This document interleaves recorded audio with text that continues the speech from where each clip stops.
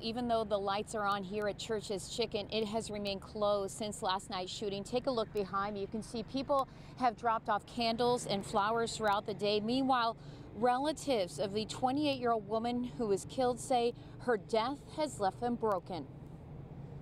I love her so much.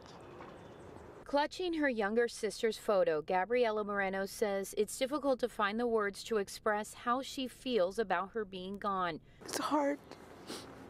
It's hard. I spoke with Maribel Merino Ibañez's family outside the Otay Mesa home they all shared. On Wednesday, Maribel left to go to work at the nearby Church's Chicken, a job she's held for the past 8 years.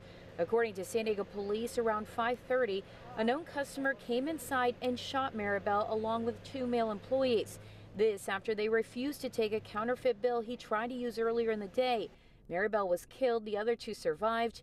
Maribel's mom rushed to the scene unaware of her condition. Is she okay? I don't know what she is at. My daughter called me and she told me, Ma, they shoot Maribel. And I got there and I was looking for my daughter and I didn't see her. That's why I was asking, where is she? Investigators released this photo showing what they believe to be the dark-colored sedan the suspect left in. He's described as being black, in his 30s, 6'1", with a thin build, wearing a light blue sweatshirt and a Chargers beanie. Maribel's family, including her husband of just 8 months, say they want justice. La amaba mucho y ocupó justicia. I say to him to turn himself in, because you damage a whole family. Meanwhile, at Church's Chicken, the lights remained on Thursday, food scattered across the counter, all signs of the turmoil Maribel and her coworkers went through.